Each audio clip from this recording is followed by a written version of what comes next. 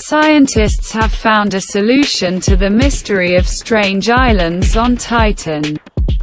When the Cassini probe explored Saturn a few years ago, it also took a look at Titan, which is the largest of its moons.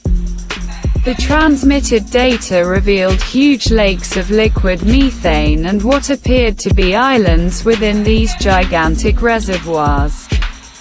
Now scientists say they have a solution to this mystery. According to them, these are organic molecules stuck together that form in the atmosphere and then fall onto Titan's methane lakes, forming islands. Titan is the largest moon of Saturn and the second largest moon in the Solar System, second only to Ganymede. It is also one of the most intriguing and Earth-like objects in our planetary system.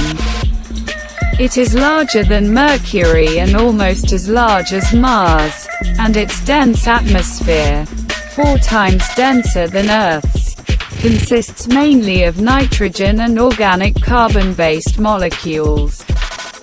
Titan is also the only planetary body beyond Earth that we know has rivers, lakes and seas on its surface. However, unlike our planet, the liquid on Titan is not water. It is composed of hydrocarbons, including methane and ethane, which are primarily gaseous on our planet, but behave like a liquid in Titan's frigid climate. This moon is 10 times further from the Sun than the Earth. On its surface, temperatures fluctuate around -180 degrees Celsius. This intriguing moon was explored by the Cassini spacecraft, which orbited Saturn from 2004 to 2017 and collected enormous amounts of information about the gas giant and its moons. The mission included over 100 passes over Titan, providing scientists with a wealth of data about the moon in unprecedented detail. Observations from orbit showed bright spots on the surface of methane lakes that last from several hours to several weeks. These features have become known as magic islands, and it looks like researchers have finally figured out what they are. Shortly after the discovery of islands in Titan's methane lakes, speculation arose that they could be phantom islands created by waves or real islands made of solids suspended in liquid methane. It was also suggested that they could be ordinary nitrogen bubbles.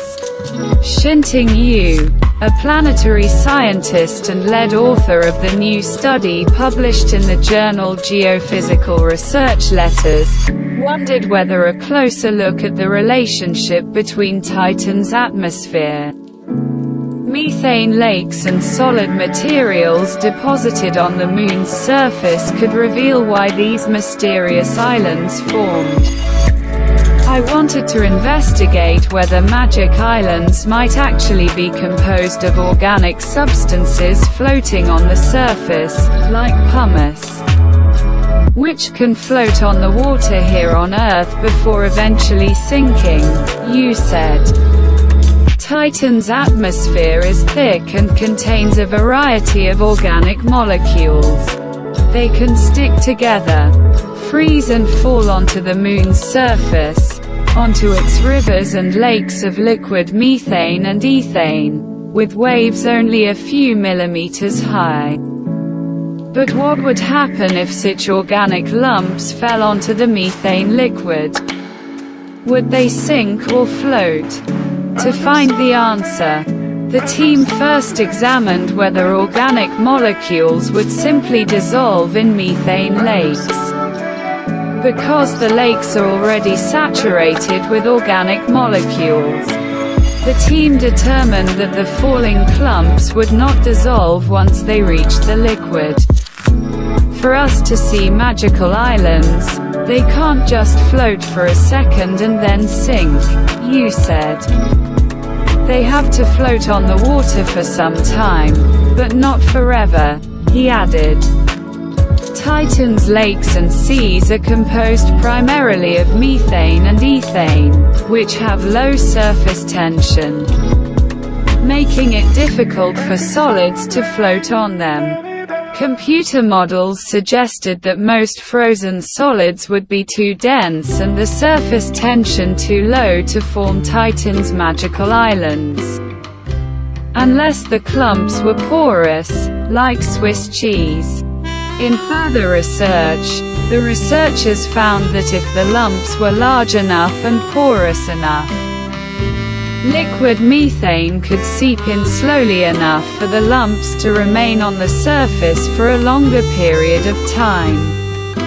Individual lumps are probably too small to float on their own.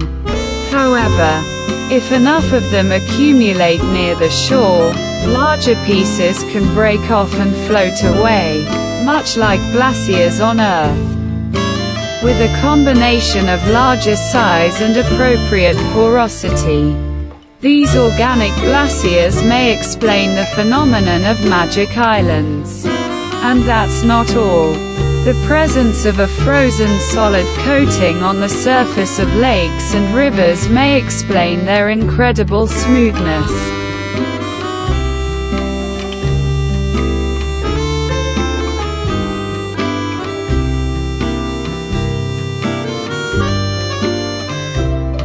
NASA postpones the launch of the Artemis mission. It will take the US a little longer than expected to send astronauts back to the Moon. NASA announced the postponement of the Artemis 2 and Artemis 3 missions by 1 year. NASA representatives admitted at a press conference that the delays were related to technical problems. The Artemis program, implemented by NASA together with international partners, is intended to lead to the re-landing of humans on the Moon, and in the longer term, perhaps to the establishment of a permanent base there. The program was divided into 3 parts. The Artemis I mission launched in November 2022. It was the maiden flight of the Space Launch System (SLS) rocket with the Orion capsule. The crew capsule, but without astronauts, orbited the Moon and returned safely to Earth. The next launch in the Artemis program, the Artemis II mission, was planned for 2024 and was to be a manned flight, but without landing on the Moon. We already know that it will have a 1-year delay and will start in 2025 at the earliest. The Artemis III mission, planned for 2025, was also postponed by a year, in which it was scheduled to land on the Silver Globe. This will be the first landing on our natural satellite since December 1972, when astronauts from the Apollo 17 mission walked on the Moon. The new plan assumes that the Artemis II mission will launch in September 2025, and the Artemis III mission a year later, i.e. in September 2026. Safety is our top priority. And to give Artemis teams more time to address design, operations and integration challenges, we will devote more time to Artemis 2 and 3, NASA Chief Bill Nelson said. He also added that the Artemis IV mission remains on track to launch in September 2028. Nelson's deputy, Jim Free, stressed that the decision to delay Artemis 2 and Artemis 3 was made for the safety of the crew. I want to emphasize that safety is our priority. And as we prepare to send our friends and colleagues on a mission, we commit to keeping them safe. We will start when we are ready, emphasized Free. NASA continues to test and develop a number of new systems and technologies ahead of the launch of the Artemis II mission. These are the new facilities at the Kennedy Space Center in Florida, where rockets will be launched from, enabling quick fuel loading. There is also a new mission abort system as well as a new life support system.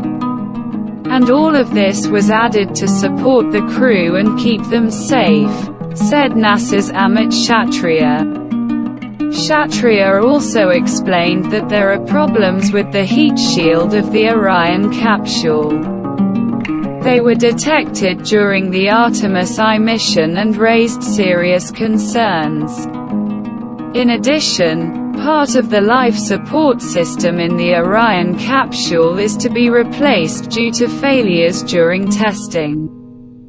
But that's not the end of the problems.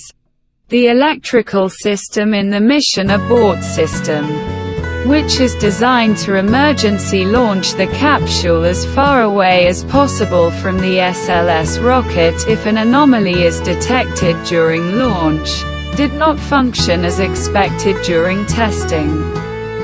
The Artemis program refers to the Apollo program, in which American astronauts landed on the Moon in the 1960s and 1970s, because Artemis in Greek mythology is Apollo's twin sister. That is why a woman will take part in the planned lunar mission.